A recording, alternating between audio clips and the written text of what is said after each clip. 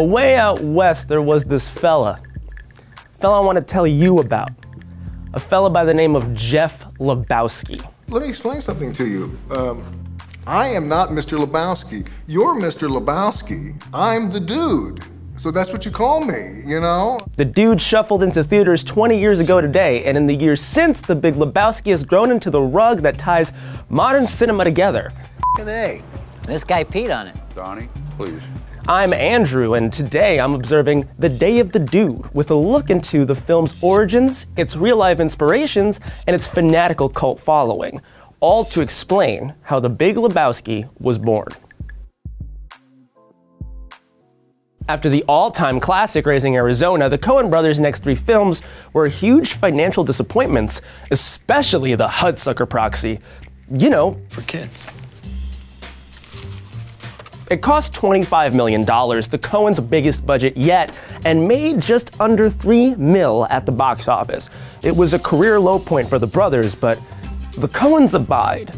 I don't know about you, but I take comfort in that. And started working on 2 new scripts. The first was a stoner detective story set in LA, which the Coens put on the back burner because it was too bizarre. The other became Fargo, which is a pretty goddamn strange movie too, and one of my favorites. See something down there, Chief? No, I just think I'm gonna barf. Jeez. Not only did it nab the Coens their first Oscar, it made some serious bank and restored the brothers' confidence in their weirder ideas. Ethan Coen said that if a movie like Fargo can succeed, then nothing makes sense. So you might as well just make the movie that you want and hope for the best. And the movie they really wanted to make was a surreal tribute to just taking it easy. Sometimes there's a film that, well, it's the film for its time and place. Sometimes, oh hell, I done introduced it enough. Let's talk about making The Big Lebowski. The Coens are actually big fans of Raymond Chandler. He's an author of detective classics like The Big Sleep and The Long Goodbye. So they structured Lebowski like one of his hard-boiled crime novels, where a stoic PI meets a conga line of criminals and kooks on a deadly journey through the City of Angels, Los Angeles. Only the Coens decided to replace the whiskey-guzzling Humphrey Bogart badass with a laid-back stoner in jelly sandals who'd much rather down a tasty Caucasian. Let's talk about The Dude. The Dude was based on an indie movie promoter named Jeff Dowd, who was a member of a radical 60s anti-war group called the Seattle 7, just like the Dude. His nickname, his mannerisms, and his love of comfy sweaters made for an extremely likable protagonist. I mean, seriously, who doesn't like the Dude? Oh, nice marmot. But unlike John Goodman and Steve Buscemi, who the Coens wanted from the start, they actually had no idea who would play the Dude. That's f***ing interesting, man. That's f***ing interesting. For a while, they were toying with the idea of casting Mel Gibson. But asshole that he is, he never took their pitch seriously. Shame on you. Instead, the Coens turned to the mellowest man in movies, Jeff Bridges. You mind if I do it, Jay? It didn't take much to transform the already super chill star into the Dude. He even wore most of his own clothes in the movie, including a shirt that he already wore in The Fisher King. Bridges did make one sacrifice though, and it's a doozy. During the shoot, Hollywood's most prestigious pothead abstained from the reefer. Let me repeat that. Jeff Bridges was dead sober when he played the most iconic stoner in movie history.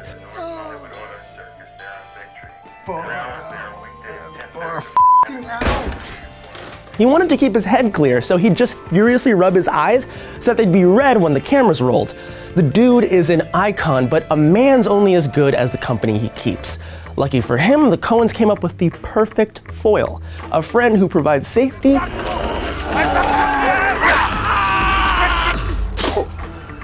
security, Who am I? I'm the guy that's gonna kick your phony gold brickin' ass, that's who I am. and who can get you a tow if you need a tow.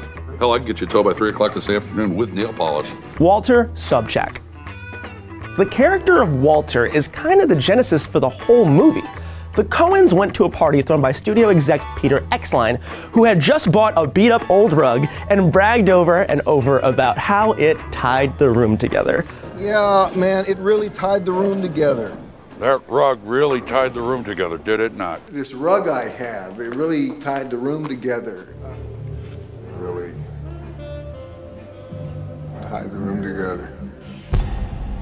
At the same party, the Vietnam vet, X-Line, told the Coens a story about the time his car was stolen, and the only clue left behind was some 8th grader's homework. So he put the paper in a plastic baggie and drove to the kid's house to let him know that he crossed a line. See what happens, Larry? Now, we don't know if this kid's name is actually Larry, or if he learns what happens when you find a stranger in the Alps. This is what happens, Larry. You see what happens, Larry? You see what happens when you a stranger there? But the incident gave the Coens the seed they needed to start their screenplay. They wrote the role of Walter for John Goodman based on his awesome performance in their other film, Barton Fink. But his look and personality came from another Hollywood legend, writer and director John Milius.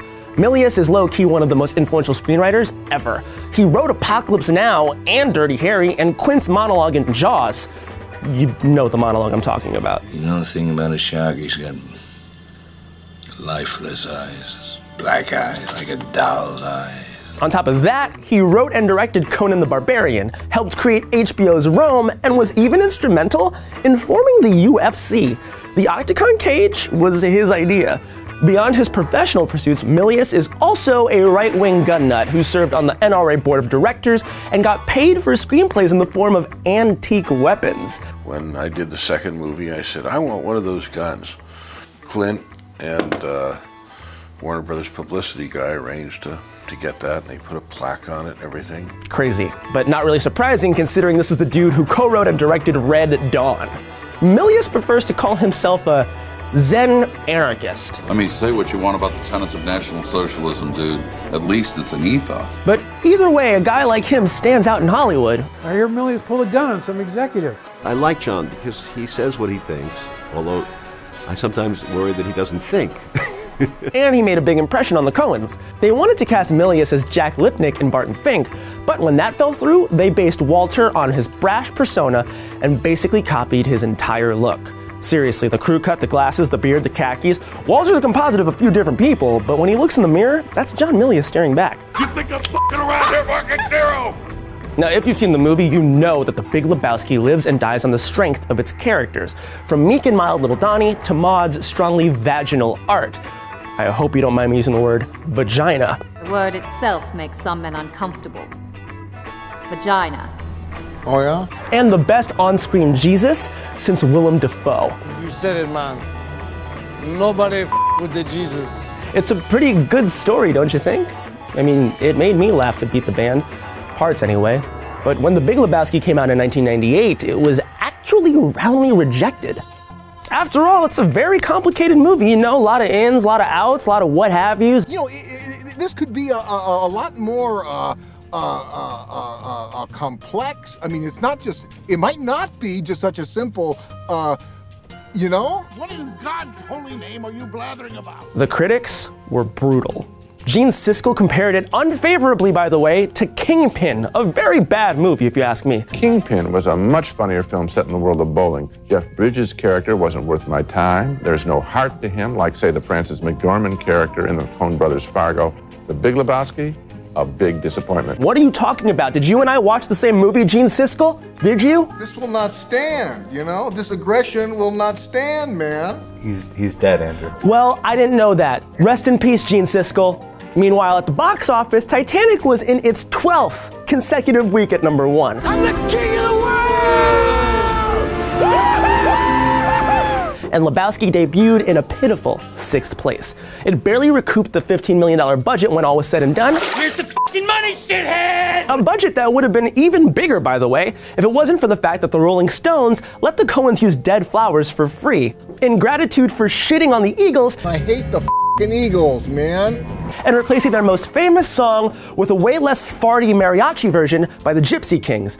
Seriously, the Gypsy Kings do Hotel California so much better than the Eagles, it's actually stupid. The movie was another bomb for the brothers, unfortunately, but their next film, Oh Brother, Where Art Thou, was a huge hit and solidified their rep as bankable directors. As for The Big Lebowski, slowly but surely it grew into a film nerd staple that today is quoted just as much as The Simpsons or Monty Python. It began with midnight screenings and exploded into a massive fandom.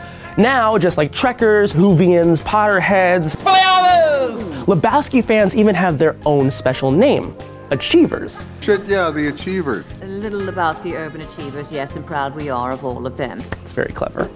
Today, there are tons of ways to celebrate the film. For example, you could always take the Lebowski challenge and down a White Russian every time the dude enjoys the tasty beverage on screen.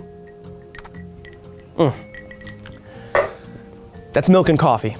And if you're not a fan of abiding alone, you should mosey on down to your local Lebowski Fest. It started in Louisville, Kentucky in 2002 when a couple of achievers threw a party at their local bowling alley. They only expected about 20 people to come, but over 150 fans showed up.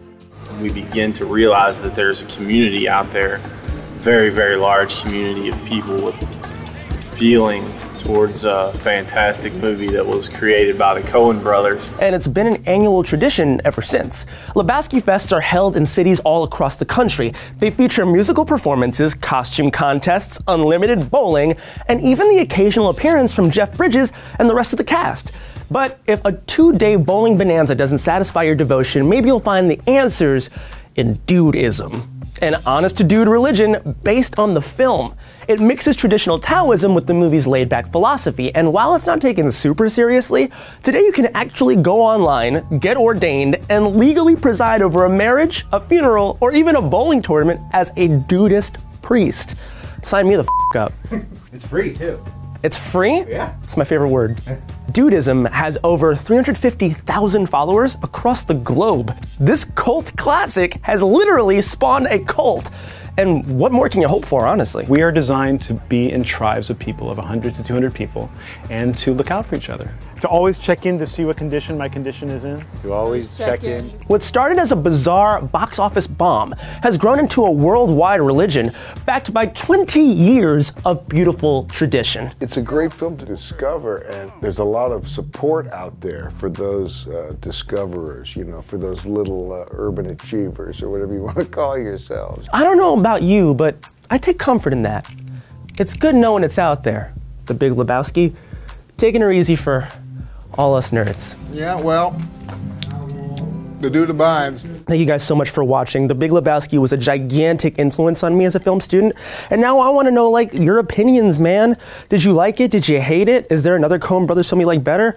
Leave a comment. Please subscribe to Now This Nerd, and remember, this isn't Nom. This is YouTube. There are rules.